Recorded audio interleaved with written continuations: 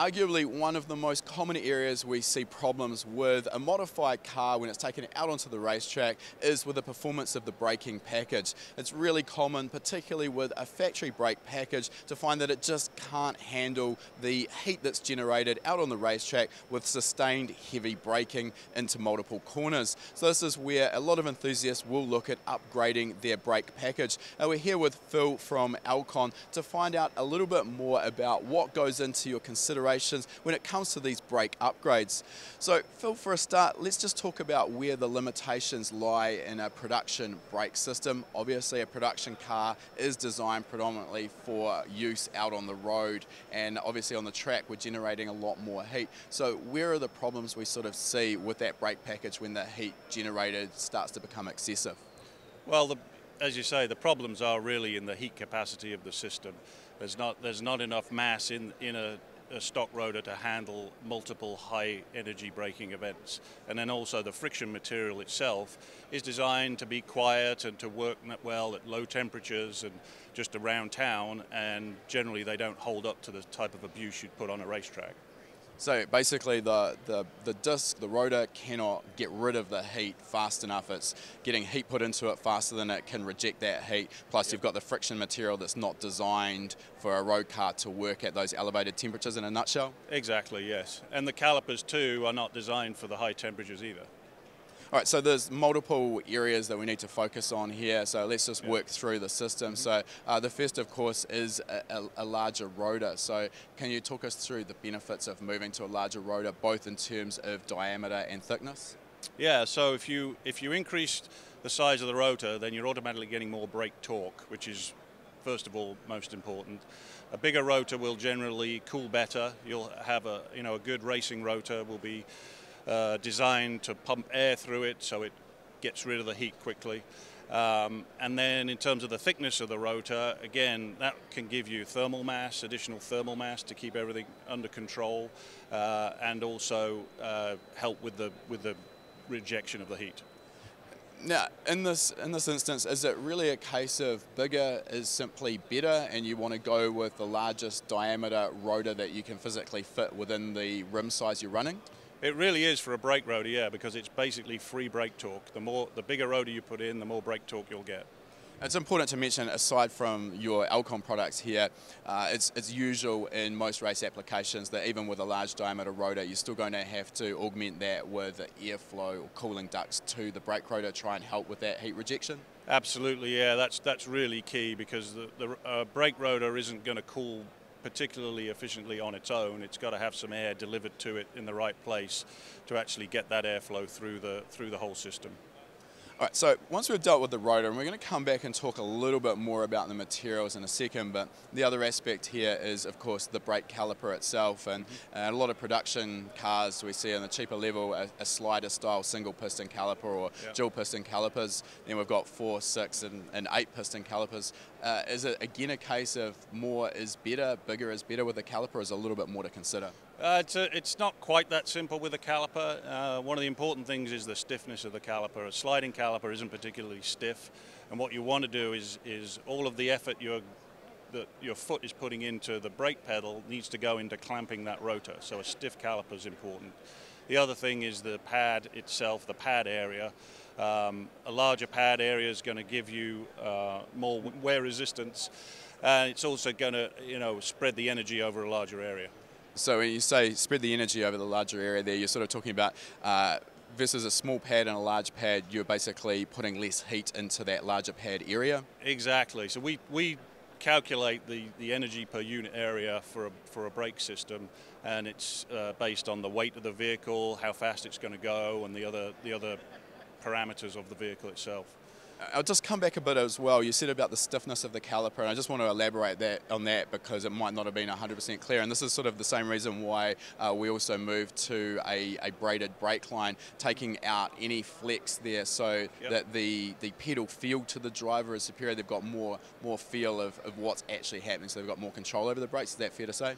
Exactly, yeah. You don't want to hit the pedal and the pedal moved 2-3 inches because everything in the system is flexing and spreading. You need that precise control to know when the brake's going to lock up and to know that, you know, the efficiencies there, every pound of effort you're putting into the brake pedal is actually going into stopping the car.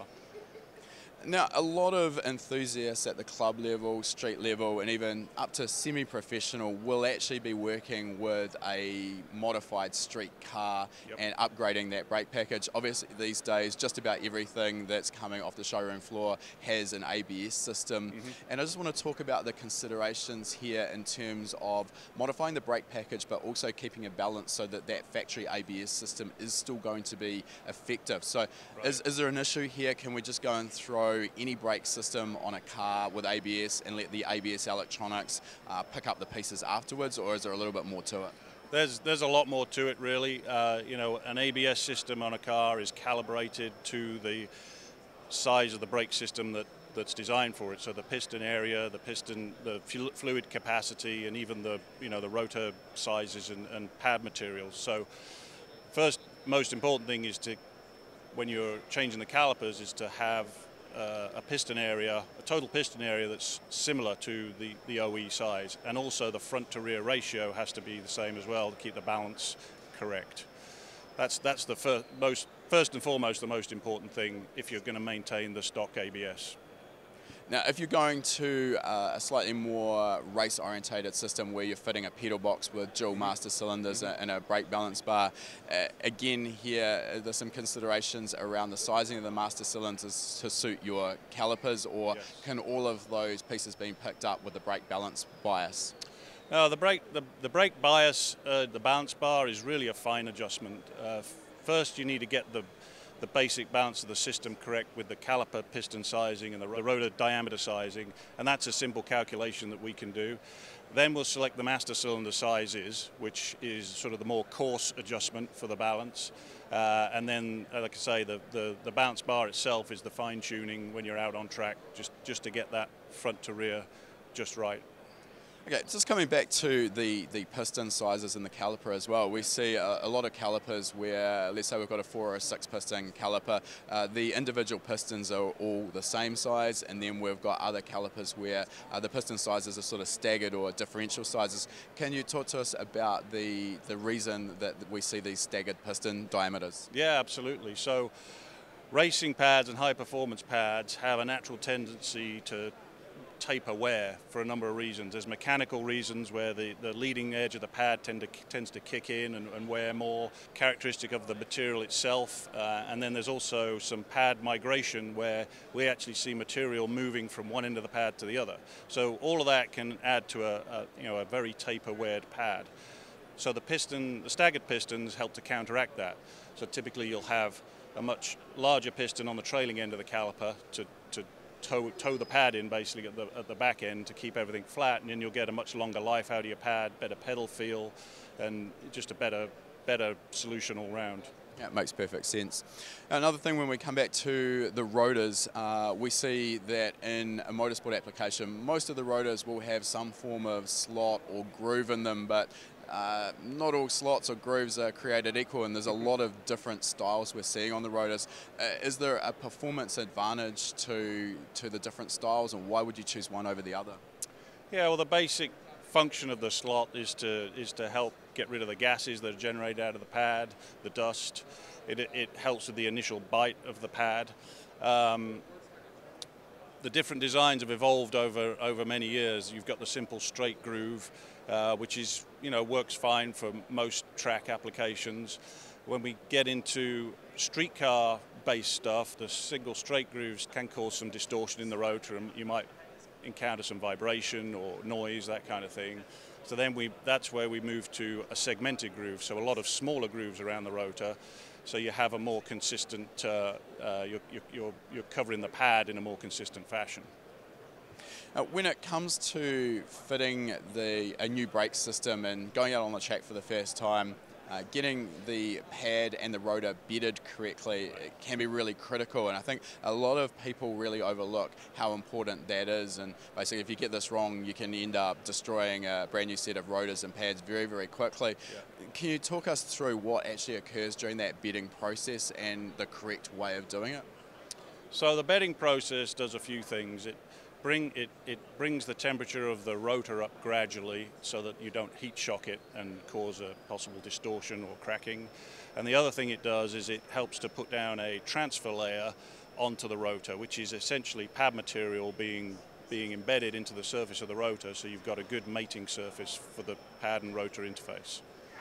So basically what you're saying there is you don't want to go out with your brand new rotors, get up to 120 mile an hour and brake for the first time as hard as you can. That's sort of going to be the worst thing you could do? That's a recipe for disaster, yeah. That's probably the best way to crack a brake rotor. Now, once you've actually done that initial bedding as well, it's important to actually let the rotor and pad assembly cool down. So this can actually take quite a bit of time. You can end up wasting an entire track session just bedding pads. Absolutely. So Alcon actually offer this as a service on a rig. Can you talk us through that? We do, yeah. So Alcon and our sister company ProSystem, we have brake dynos where we have developed the machine and the process to pre-bed rotors off the track, so we can deliver you a rotor and pad set that's totally bedded. It's done in a controlled fashion, so we're not relying on the driver to remember to do it or not, and it saves a lot of time on track. And we're at the point where we have different processes for different types of pad because everything behaves a little bit differently. So you're getting that optimum bedding and not wasting a whole bunch of track time, potentially beating up on some expensive new components. Exactly right, and or potentially damaging them and having to buy another set. Right, so while a lot of us at the enthusiast and semi-professional level are going to be restricted budget-wise to a cast iron rotor, particularly in professional levels of motorsport where budgets really aren't an issue, right, it's common to see the use of a carbon rotor and pad setup. Can you talk us through the benefits of that system?